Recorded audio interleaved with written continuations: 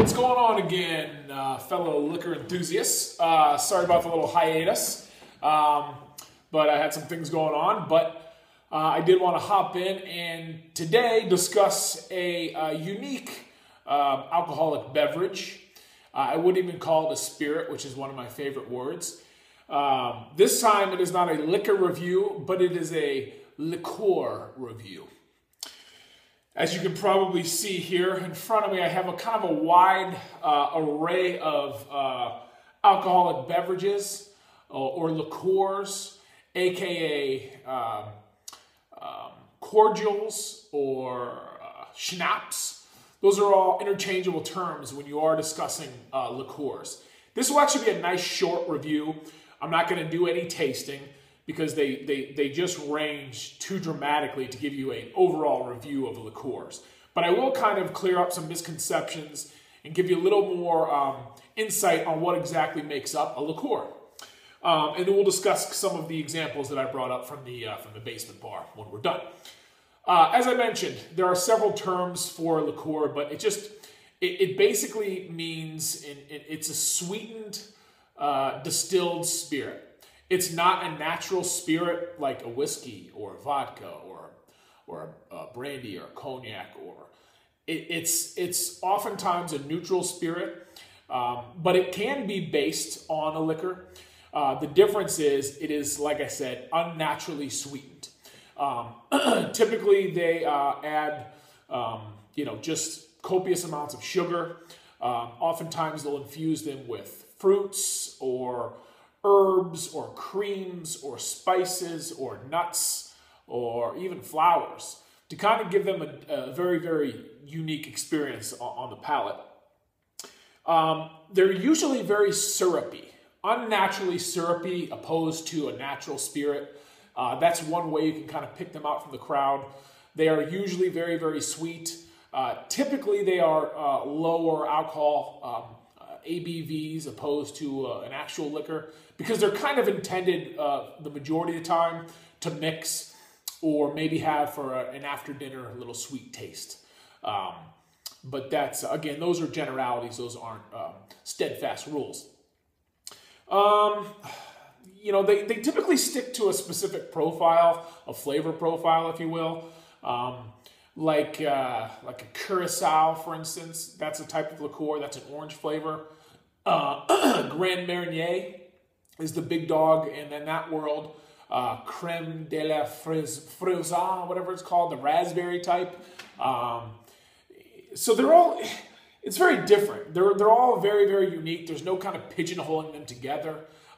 There are, however, a few distinct classes. So some types. If you hear these terms, these are liqueurs. Absinthe. And I know I've talked to you guys incessantly about that. I promise we will review it. I'm actually, just time out here, I'm actually waiting to obtain the proper absinthe fountain. That's another story for another day, but that's the delay on the absinthe. Okay, so absinthe is a type of liqueur. Amarettos, like I said, Curaçaos, Irish creams, triple sec, and then just kind of hybrids and sugar concoctions are also examples of liqueurs. So a couple of them I want to discuss. Very, very common ones are cinnamon schnapps, firewater, just basically red, syrupy, cinnamony, hot, artificially flavored alcohol. Really nice on the palate, typically very easy to drink because of the fact that it is artificially sweetened. Fire and ice, or firewater, that's one. Actually, the first liquor, this is a little insight of my world. The first liquor I ever drank as a youngster was a stuff called, oh my God, I'm drawing a blank. Avalanche was the spearmint or the peppermint version. And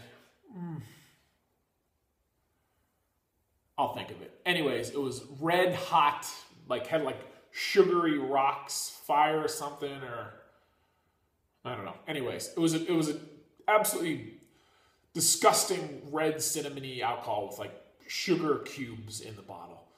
Avalanche and Aftershock. Aftershock, that's what it's called. Here's actually one of my favorite liqueurs. This stuff is called Bärenjäger. It's got like a little German flair to it, kind of like a honeycomb bottle. This stuff is delicious. If you like honey, try some Bärenjäger. Really good with like ginger ales or maybe even Sprites, lemons, things like that really set it off. This stuff is delicious. One of my favorites. Another common one you'll see, good old-fashioned Goldschlager. Every 21-year-old D-bag at the bars had a couple shots of these. This is actually a Diageo-owned label. This is another cinnamon liqueur. If you shake this one up, I'm going to move out of my chair to give you a nice little view. They actually claim, see these little snow globe? They actually claim that's real gold. Who knows? It's a fun story, and it's a good it's good bottling and marketing. You got another cinnamon one, Fireball. This has really grown in popularity over the last, I'd say, decades. This one's only 66%. Goldschlager is actually 87%. Bärenjäger is 35% or 70 proof. And Firewater is 100 proof. That's about as strong as you'll see a liqueur. Moving on. This one I actually just recently purchased. I'm really curious about it. It's called Blackmaker Root Beer Liqueur. I'm a big root beer guy, and I thought that sounded really good. And there's a recipe on the back of this one for Whipmaker. 1 ounce Blackmaker Root Beer Liqueur and 1 ounce Pinnacle Whipped. That might be fun. That's 70 proof. Patty's Devil Apple. Premium liqueur with apple and cinnamon flavors, blended with Irish whiskey, Patty's Irish whiskey. So that's a liqueur that's based on Patty's Irish whiskey, which is an actual whiskey maker. And then probably, man, this may be the most popular of all, is Southern Comfort. A lot of people will mistake this for a whiskey or a bourbon. It was originally bourbon-based when they produced this, I read. It isn't anymore. It's a neutral spirit, and they have all these artificial bourbon-y flavors, and peach, and all sorts of things are kind of thrown in here. That's a 70 proof. So a lot of times the proofing of these, especially with these ones that aren't glaringly artificial, will fool people, and they'll think this is a bourbon or a scotch or whiskey. It's not. This is liqueur. Well, that's it. I wanted to kind of give this a very, very brief overview. Frankly, I think most of you would agree that it's not really worth a whole lot of discussing.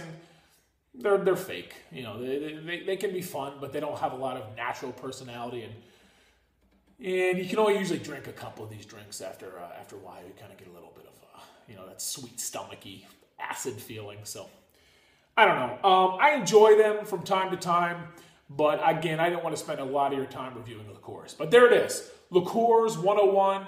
And until next time, glasses up, glasses up. Talk to you guys soon.